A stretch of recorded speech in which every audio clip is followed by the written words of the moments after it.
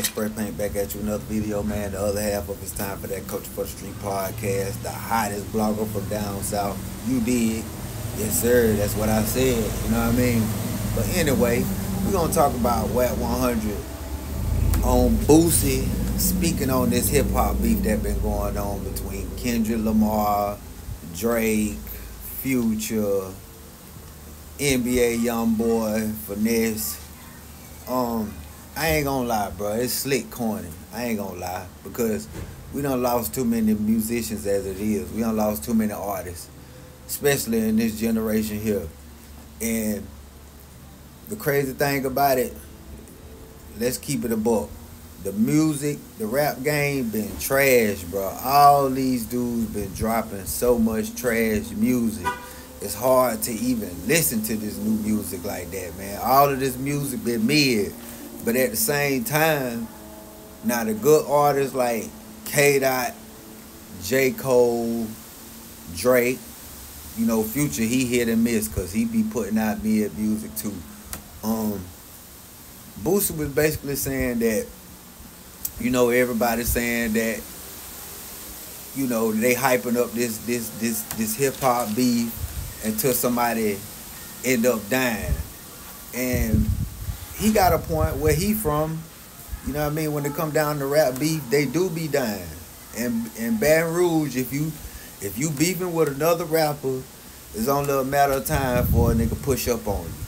But we talking about the real hip-hop world, the rich folks.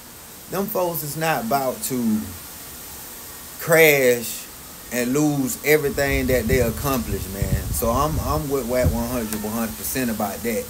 Like, that's what hip-hop was based upon, battling other MCs and stuff like that. So I don't think, you know, that these boys really gonna get mad and pick up a gun. Now, this Finesse two-time situation with NBA Youngboy, I can't say.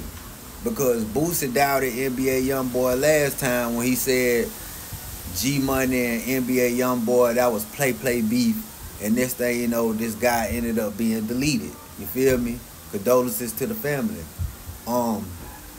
Yeah, you can't compare Baton Rouge rap beef with the hip-hop elites in the game, man. Niggas is not finna crash out like that. I agree with him 100%.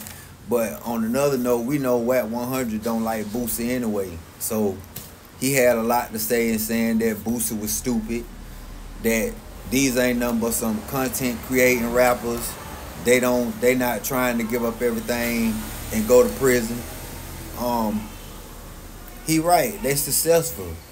They ain't got no reason to be picking up no gun and slanging iron. But he spoke on Boosie talking about Russell Simmons' daughter dating a 65-year-old man, was saying like, you know, if y'all don't see nothing wrong with this, I don't know what to say. But y'all want to point the finger at R. Kelly. Now, Boosie, you really can't go too far on the R. Kelly situation. I got to disagree with you on that because these kids was underage, you feel me? This Russell Simmons' daughter situation, she already 21 years old. So she is legal to the fullest. It's nothing her mama, daddy, or the police can say. You feel me? They going by the guidelines. So I gotta disagree on it. Do I approve it? Hell no, because I wouldn't want no 65-year-old dating my daughter. You know what I mean? It'll be some real smoke behind it. But yeah, you can't compare Russell Simmons' daughter situation with R. Kelly. That's two left shoes that don't go together, Boosie.